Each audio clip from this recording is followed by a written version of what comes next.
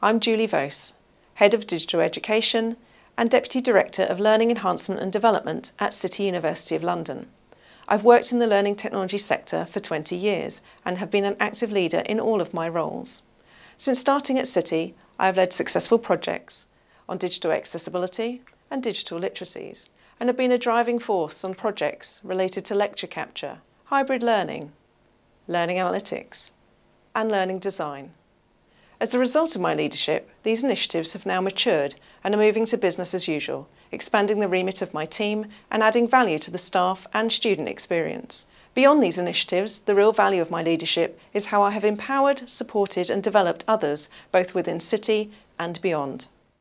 I really believe Julie deserves to win the Alt Leadership Award. She has a unique ability to create space for everyone in the team to grow, be themselves and be innovative.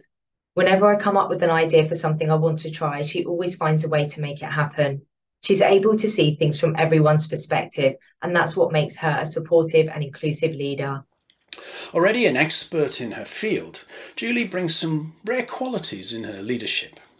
She listens, she learns, and she empowers. As a senior manager, she has given me the agency to become the kind of manager that I wanted to be, and the freedom to lead my team in the way that I want to.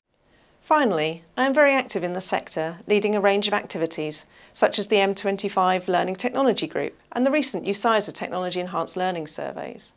I am a senior CMALT holder and assessor, and align my leadership with the CMALT principles and the framework for ethical learning technology by being actively inclusive and collaborative, whilst taking a professional approach and acting with integrity. I am delighted to be recognised for this award. Thank you.